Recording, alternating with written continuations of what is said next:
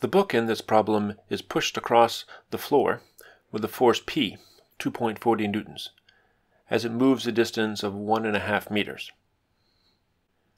And we're told that a kinetic friction force opposes it with a force of 0.6 newtons. Parts A through D ask us to calculate the work done by 4 different forces acting on the book. The work done by any force F is the integral of the force over the path. In our case, all these forces are constant, so this result becomes the dot product of the force with the displacement, which is the product of their magnitudes times cosine of the angle between them. And let's draw the displacement delta S here. In part A, we're asked to find the work done by the pushing force P. That force is directed to the right, the displacement is to the right, so the angle theta between them is 0.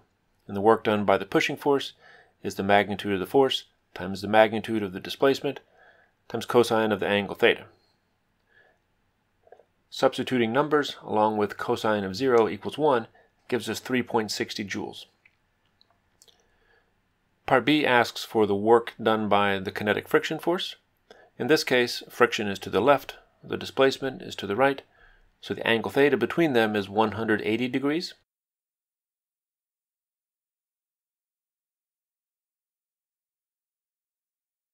Now for the work, we get a negative number because cosine of 180 is negative 1, and it works out to negative 0.900 joules. Part C asks for the work done by the normal force. In this case, the normal force is directed straight up, perpendicular to the displacement, so the angle theta is 90 degrees, and the work done by the normal force will be 0 because cosine of 90 degrees is 0. Any force perpendicular to the displacement produces no work. We get the same result in part D, which asks for the work done by gravity. Gravity is straight down as always, perpendicular to the displacement, so theta equals 90 degrees, and again we get no work.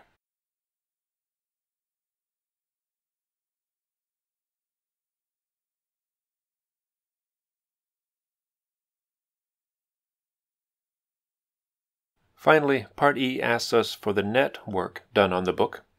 That's the sum of all the works done on the book. The work done by the pushing force, by friction, by the normal force, and by the weight. Adding those together,